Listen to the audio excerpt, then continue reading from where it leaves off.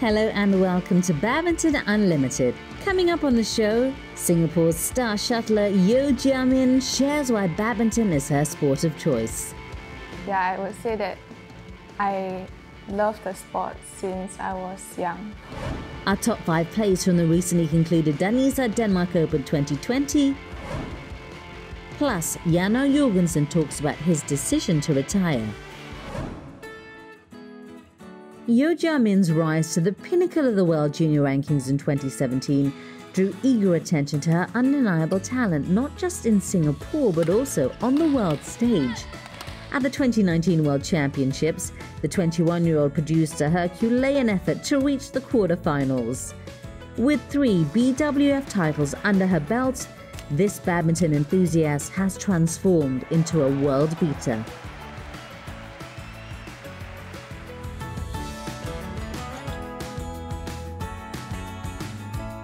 I first started playing badminton with my parents when I was about 7 years old. They didn't want to play with me that much, so I ended up training under the coach, like just beside their court. I think I would say that when I think back when I was young, I was like quite crazy because I can end up playing about 10 hours on Saturdays, like from morning all the way to after dinner. Yeah, I would say that I love the sport since I was young.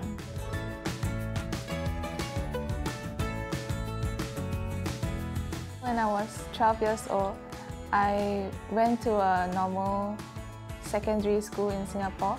It was pretty tough for me because I had to leave school earlier to go for afternoon practice and then night practice, and then I would have lots of homework and projects to do until late at night, like past midnight, and then I'll be waking up early for school again. So I tried it out for about 6 months or so when I decided that maybe I would choose to go to sports school instead, where I would be able to have my education more supported by the school, and I'll be able to train more regularly, and I have more time to rest in between. So that was when I made the change to sports school.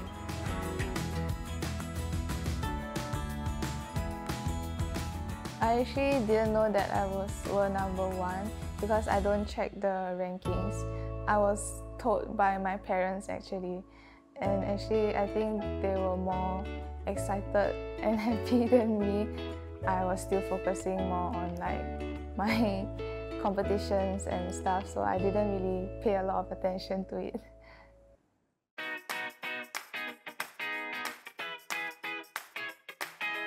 The Vietnam Open 2016 was a memorable one because it was my first win in a BWF circuit. And it was also a competition where I played with no pressure, and I just wanted to enjoy every match. So I think that was one of the main reason why I was able to got a good result. I won the Vietnam Open again in 2018. I remember that there was a lot of people cheering for me throughout the tournament, and it made me feel more motivated to win again. 2019, I managed to go to the finals in the Hyderabad Open, and I played against Korea's An Se-young in the finals. Going to the match, I was just focused on what I had to do, and it was a long match, but I think we both played quite well. So I think what made me win that match was that I was able to be consistent in the game, to not make my own mistakes, and was more proactive.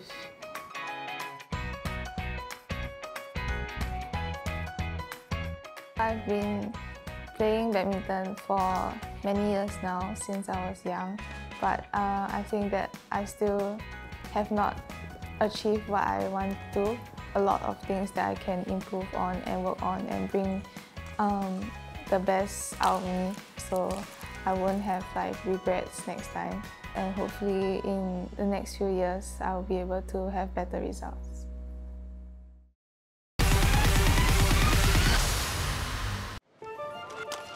Yeo Jia Min orchestrated the biggest upset at the TOTAL BWF World Championships 2019, ousting world number 1 Akane Yamaguchi in the second round. Although Yeo's stirring run ended at the hands of Thailand's Ratchanok Intanon in the quarterfinals, the 20-year-old made history by becoming the first Singaporean to advance to the last 8 of a world championship. Yeo spent some time with Badminton Unlimited, recounting her record-making story and meteoric rise to fame.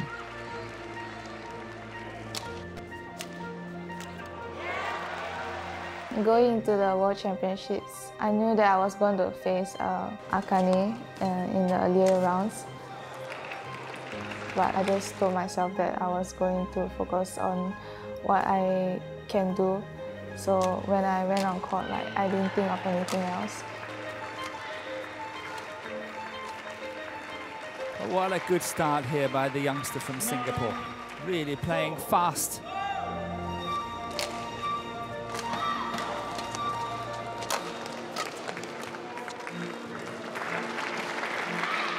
I was able to keep my unforced errors quite low, and I was able to maintain my speed, and I was moving quite fast throughout the whole game.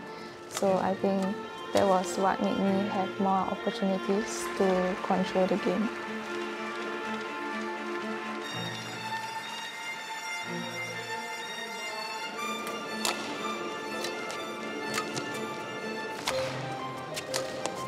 She's up the pace, has Yamaguchi in that rally. Pace of movement.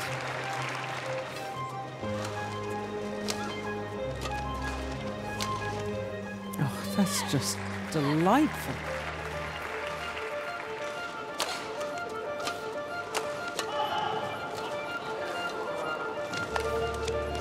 Oh, my goodness. Well, she has been superb at the net.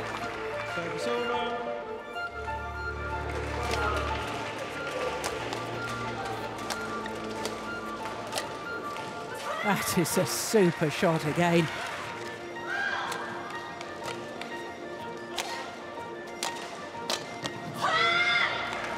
Down the line.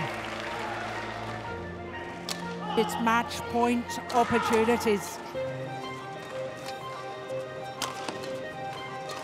It's gone wide. What a victory for the 20-year-old from Singapore. On match point, when I won the last point, I was just very happy and relieved to have finished the match well.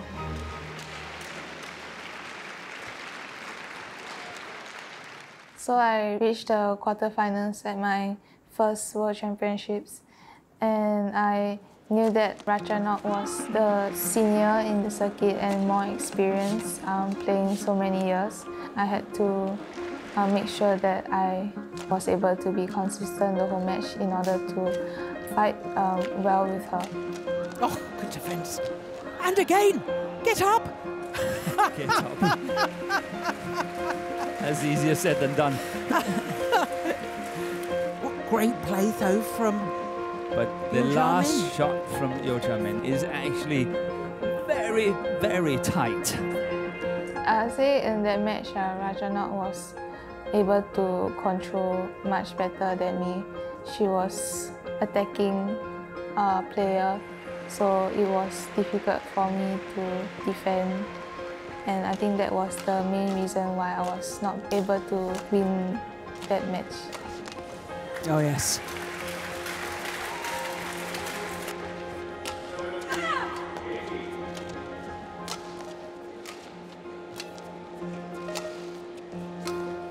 Oh, that is wonderful.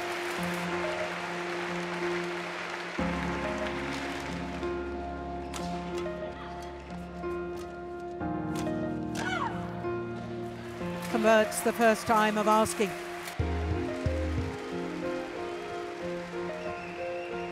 So after I reached the quarterfinals, I actually didn't know that I was the first person in Singapore to do so. So when I came back, there was many interviews, newspapers, online. I was just pleasantly surprised and also just thankful for the support. the World Championship has given me more motivation to continue to work hard and to continue to work on my weaknesses and my game. I believe that if I don't give up, then I will be able to achieve more in the years to come.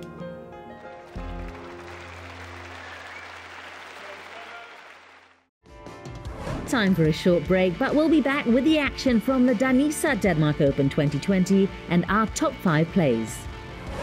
And we'll hear from Jan O Jorgensen, who called time on his incredible international career in Odense.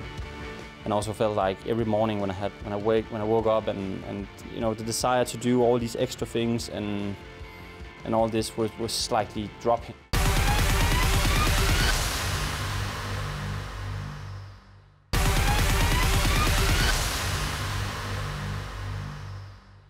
What a week it was in Odense.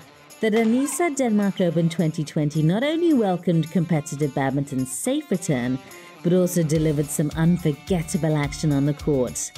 Whether it's well-worked rallies, pinpoint smashes or deft flicks, we've got it all in our top 5 plays from the Super 750 tournament.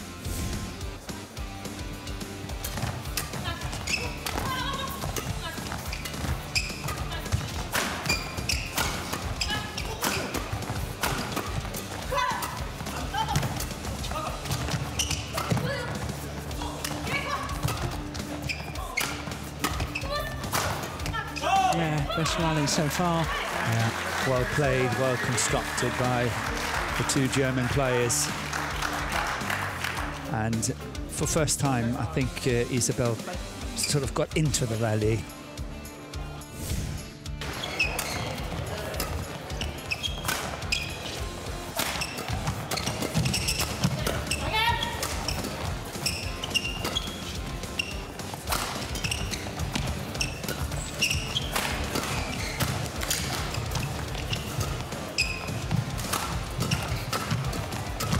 What a rally. Brilliant!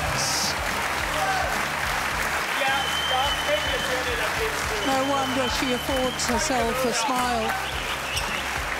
Well worked by the Danes.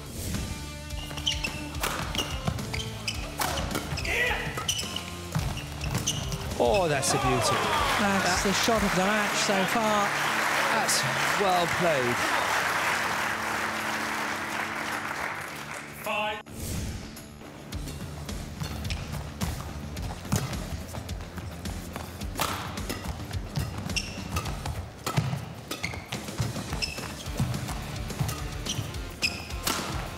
Brilliant. Absolutely brilliant. That's pinpoint accuracy. Threaded it down the line.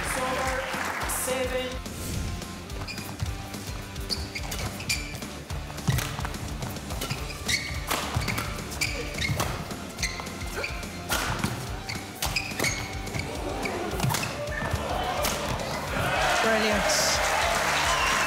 Fabulous rally. The defence of Gemka weathering the storm. I was kind of afraid that I couldn't feel like the adrenaline and all the desire to win because I already said that I was done. And I really am done. This tournament doesn't make me second guess or anything. It's just made me feel that it's the right decision I have made. This is definitely the last international I'll be playing, and it feels good to stand here and say that with peace in my heart. So yeah, that's nice. And Jorgensen, I can tell you, the fans all around me are on their feet. A standing ovation for Jan O Jorgensen.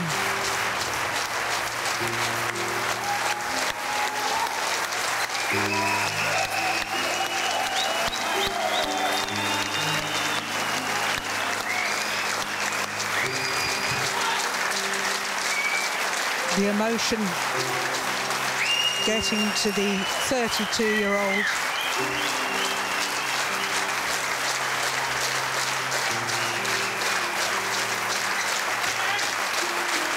What a career he's had. At the Danish Denmark Open 2020, Former world number 2 and Danish badminton icon Jan O Jorgensen called time on his career. After 12 years with the Danish national team, an emotional Jorgensen bowed out following his quarter-final loss to compatriot Anders Antonsen. Yeah, way too emotional. I tried my very best not to, get in that stage, but I could feel already when I got called up and walked into the stadium. I could feel that, okay, this is going to be like a tough one, not going into that stage, and it was a struggle right from the beginning. But then we started playing, and I tried to find a way, and I think I came up with something in the beginning of both sets. But Anders was just like a pillow, and he was just like putting it back to me, and then I rushed things in the end because he's obviously a world-class player, and to be honest, I knew that my chances today were very, very slim. The 32-year-old originally announced his departure from the game in June via Instagram, saying his last day of training at the National Centre would be the 24th of June. It was a decision a long time in the making, Jorgensen revealed. It was a long decision. I had these thoughts when I had the heel injury in 2017, and then I got back, and then I pushed it away because I had quite a good comeback, reaching top 20 and everything. Then I started to feel like I couldn't, I was all right with competing like once in a while, reaching semi-finals, that stuff, but it was having less and less.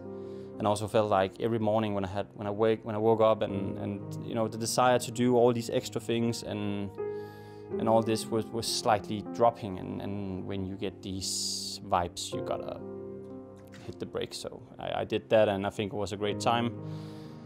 Thomas Cup was my big dream, to be part of this team with all my friends and from the team, and yeah, obviously cancelled, and tough decision to stay away from that when I actually had a chance to play it here in October. But with my wife moving to Germany and everything, it felt like the right decision.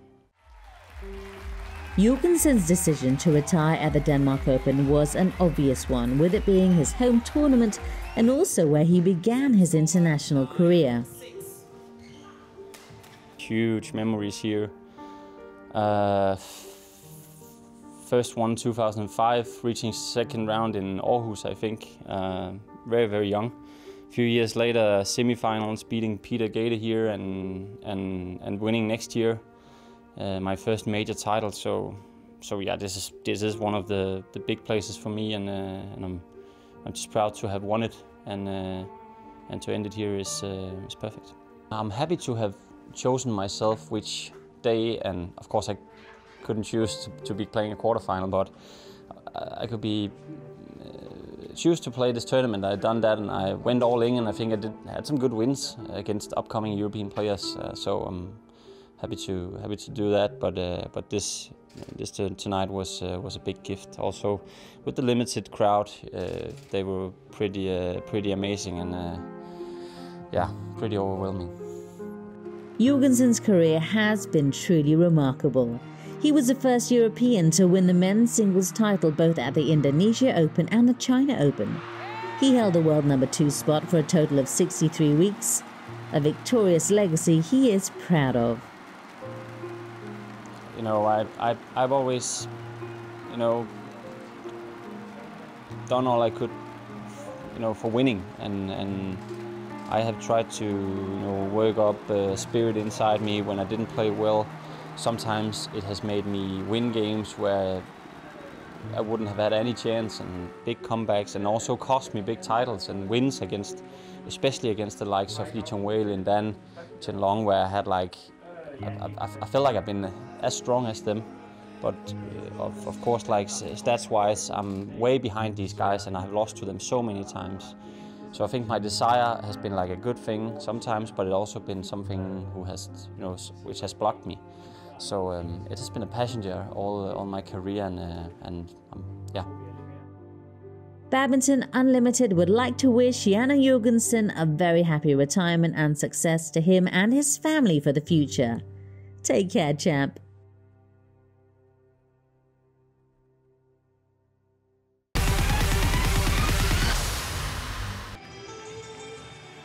Jan O Jorgensen took European badminton to new heights with his incredible achievements on tour.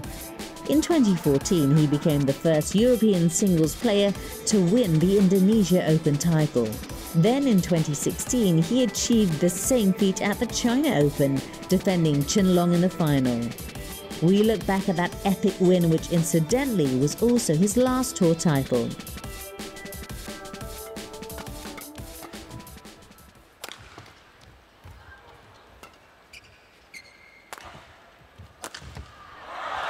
That's nice. 8-5.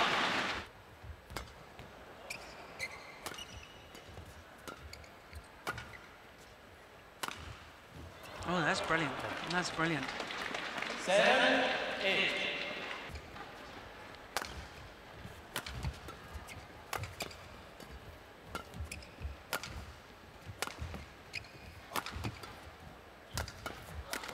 Wait, that was too steep. Missed it. 12-10.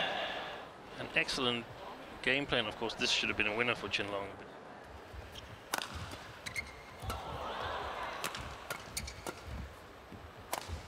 Oh, Yeah, well that's played. good. Very good. 14-12.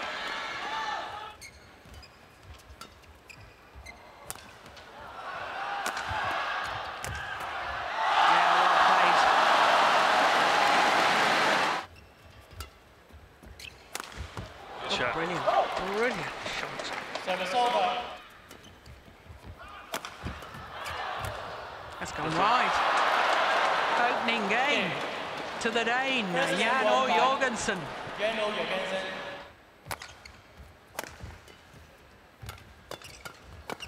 Oh, that's quick.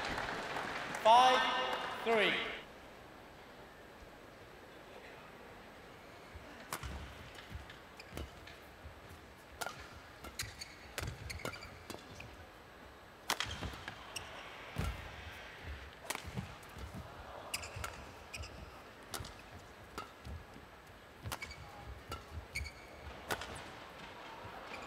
Oh, indecision.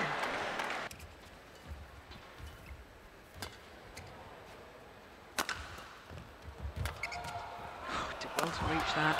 And that. What a rally. Oh, it's landed in. That's remarkable. Yeah, that's nice. Service over.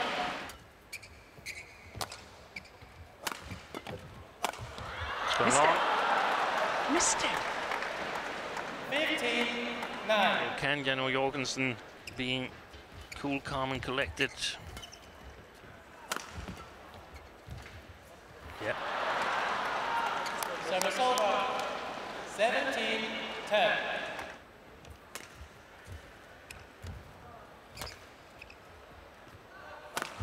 Yeah, that's a good smash.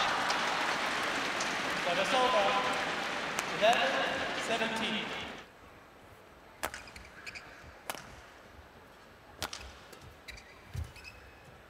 Important rally.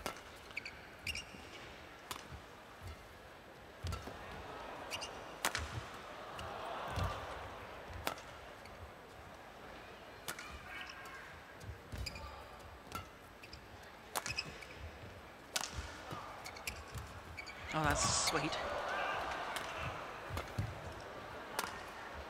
It's a very important rally. Yeah. Oh, I don't believe it. The net cords from Chen Long. 12-7. That's short. Oh my goodness. But he's playing one of the best matches I've seen Jan O Jorgensen play so far.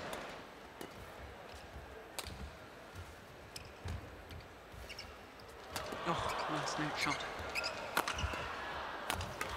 Oh, Oh, he guessed almost right. got that. Service over.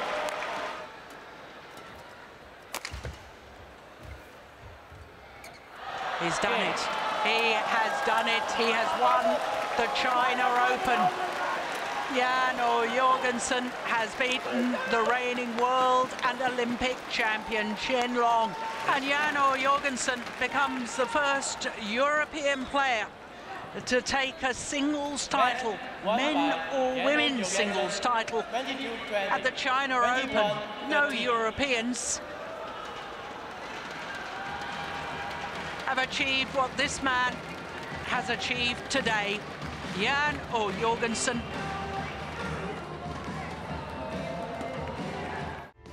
Next week on Badminton Unlimited, following some disappointing losses, Dechapol Purvaranokro and Sapsuri Teratanachai finally joined the winner's circle with 3 victories and are now bent on becoming the best.